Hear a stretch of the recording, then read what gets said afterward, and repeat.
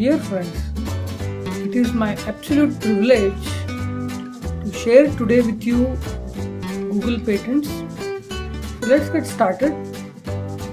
I will take you through the very basics of Google patent, starting from locating where is Google patents and using some very simple searches.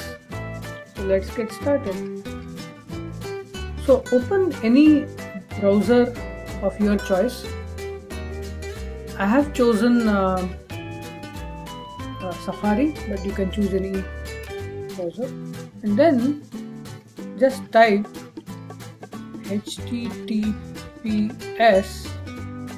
and then colon and then patents.google.com. Simple, and then hit the enter button. So what I will do is, we'll start from scratch. We will in fact look at how can we search using very simple, let's say searching patent numbers. Okay, let's get started with patent numbers. So I am going to type here, let's say for US patent, I want to find out, let's say, take any random number, just type it here. US is United States, and then any random number, and you get the patent. Simple, right? Now let us briefly examine this page. As you type this number US 234387, you will get the corresponding patent. Okay. So this patent was, in fact it is mentioned here, this is the patent number, this is the patent title, and then if I click on download PDF, I'll get the actual patent document that was granted, and this goes way back to 1880. So feel free to explore this document. You can go down, see the full description. Right at the bottom you would also be able to see the claims. So this is a typical example of the patent. So let's go back. So once I go here and click on Google Patents, it will take me back to the home page. Okay, now let's try something else. I have gone back to the search text box. Now let's try typing Tesla, and Tesla here is not the I think it's actually the inventor, but just let's hit Tesla. Let's see, it has, you can see this is the search results page. You can explore this as well. Now I'm just interested in Tesla the inventor. Now let's see if I can go back to the home page and redo the search. It's giving me an option of Tesla the assignee. Let's hit that. Tesla the assignee. Okay. Again, it is now showing me Tesla Motors. Okay. So Tesla Motors, these are the patents filed by Tesla Motors. What if I want to check the original Tesla, the inventor, the great inventor? Well, then I need to type in this box, which I have highlighted here, the Tesla. Okay. And then I'm going to remove it from the assignee. Assignee is the company, but I want the Tesla the inventor, right? Now you can see here that it is Tesla the inventor. So let's hit search. Okay, so it's gone back to, so I'm still getting some Tomislav Tesla, which is not really my interest. I am interested in Nikola Tesla. Yeah, and art of transmitting electrical energy through the natural mediums. So these are some of the path-breaking inventions of the last century. Okay, so this is how you can use Google Patents to search the patent number if you are aware of it, or if you know the inventor or the assignee. Assignee is nothing but the company, or just type a few keywords to locate patents on some specific technologies. What if I am interested in, let's say, a drone which can fetch me a cold beverage, right, which can deliver me cold beverage. Let's hit the search button. What do we get? About 751 results. Not bad. The first one, the first patent here talks of package delivery mechanism in an unmanned aerial vehicle. So although I have hit or given the search term as drone, you can see there is the title of this patent talks of an unmanned aerial vehicle. So which means they are using certain terminologies to define the drone technology. Okay, let us glance through this search results page. This is called as the search results page, and let's glance through and see what are some of the other results. Second one, substrate with lighting effect, doesn't seem like a patent of interest for us. Distributed manufacturing, maybe. Energy aware wireless power. No, I don't think these are relevant. UAV routing and data extraction, maybe, because UAV, remember, is unmanned aerial vehicle, which is nothing but a drone. So I mean, I have quite a few irrelevant or unrelated hits here. So what do? I would like to draw your attention on this page. On the left side, you have this boxes here. You know, these boxes give you more options to modify your search. Okay, so let's do one thing. Drone, as we see here, can be defined using multiple words. Different words can define the same concept. So let's expand our drone, and similarly each of the search term here, cold and the beverage and the delivery. Okay, so the second box is my cold. Okay, cold. Then I can type a synonym for cold, which could be like, let's say, chill, or even refrigerate. Oops, yeah, it's refrigerate. Hope the spelling is correct.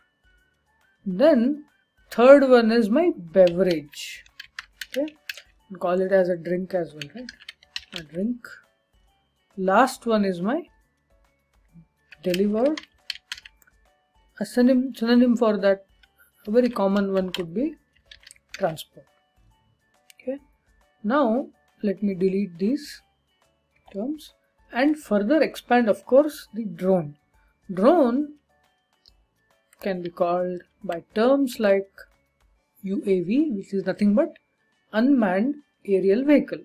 I will also define that unmanned aerial vehicle. Okay, simple. So what have I done here? So I have quite simply expanded each of the search concept. That is, drone, the synonyms for drone comes here, and then cold, and then beverage, and then deliver. So once I do this, if you remember, now I have 4,940 results. Not bad. If you remember, we started from 740 and now we are at 4,940. That's expanding my search. Now what could you possibly do with these patents, with these 4,940? It looks like a big set. one thing you could do is just download these results. If I hit this download button, oh, it's already downloaded. Let's see what has been downloaded. So 851 KB file. So this is what you get. This is a spreadsheet which contains the patent results. Although it doesn't give you all the details downloaded here, but you definitely get to see the title of the invention or the patent, and then the patent number, and then you have, I think, the assignee, there is inventor, and there are some dates here, but there is also the result link. If I click on this, I think it will take me to the particular page. So I can go to that page and have a look at that particular patent. Isn't this cool? And at no cost. This is absolutely free. Okay, let's go back to our Google patent search page. Now I'm getting a feel here. Drone, UAV or unmanned aerial vehicle. For these I have got about 4,940 results. Obviously these may not be a complete or a comprehensive list. The drone itself might be defined using many other terms. Is there a way to identify the patents which I have not got in this search result? Let's see that. To get those additional keywords which define either one of these search concepts, be it drone or cold, beverage or delivery of them, let's get into one of the patent to see if we can get any additional clue from this patent. This obviously looks like a relevant patent for us because it's talking of package delivery mechanism in an unmanned aerial vehicle. It looks right bang on target for our search interest. Let's look at classification. What is classification and why should we be interested in this? So now imagine if somebody has written their patent using words like, let's say, robot or automated aerial vehicle. In fact, I was able to see earlier an Amazon patent which didn't use the word drone or UAV, but it still defined the same concept of drone. Now, how do we get these patents? For that, we have this classification. Classification gives, basically normalizes patents irrespective of what terminology or words they have used. So if you see here, B64C2201/108 is a code. It's a code which talks of unmanned aerial vehicles, right?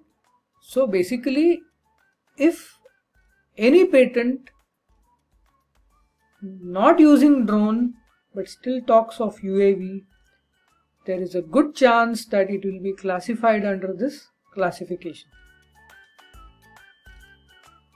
Okay, so which means has it really solved our problem completely? Are we now in full control of our search? Not really. If you see, although we were able to identify some classifications, the number of classifications are mind-blowing, they are huge. Although if you can locate a relevant patent and identify some of these classifications, you could use them in your search, but that's a lot of complex searching, right? I mean, you don't want to do a lot of complex searching, but I'm giving you a hint the way of really expanding your search to get all those important results. Now, is there a problem still with the classification? Let's see that. Now, of course, for drone, we were able to identify one classification. There could be multiple classifications. One for, let's say, the military technology, and one for non-military commercial uses. Now, okay, drone, I think we got some hang of it. Now, something like cold or in fact beverage, getting a classification is very difficult. It's an abstract word. People could use low temperature, they could define temperature ranges, and even for beverage it could be a drink, a liquid. You could use a lot of different terminologies to define this. Sometimes inventors and their patent attorneys use very clever language to coax or to hide the technology or the invention. So although classifications tend to help you in making your search broader, getting in more results, but they are complex and many times you may not find relevant classifications, and the number of classification is just huge, it's enormous. Okay, let me summarize Google Patents. First, we had a look at where to go and get started. So just typing patents.google.com, you're able to basically reach the site. And then we saw how to search patent numbers. I gave some random numbers, right? Something like this to get the, so as simple as just typing them in the text box. And then we saw that inventor name can be typed. Okay. Similarly, assignee is nothing but the company name. So we saw Tesla. And then we actually went into searching technologies, which is actually the meat of any search. We took an example of drone that can fetch you a cold beverage. Okay, so we saw this. And then finally what I would like to say is, for certain things like obtaining the patent number or inventor name, based on that, it's very easy to use Google Patent and it is very, very useful. However, the watch out is when you are doing a keyword search, it is important to expand your keywords so that you get all those patents which are relevant to your search request. Here lies the challenge. To expand the search, you need more classifications, but classification tend to get complex. But nevertheless, Google Patent is a very useful tool, a good starting point for you to enter the world of patents and get started in terms of exploring the patents. So I wish you the very best for your journey into the world of patents, and I look forward to sharing a lot of more interesting stuff in the coming days. Bye bye.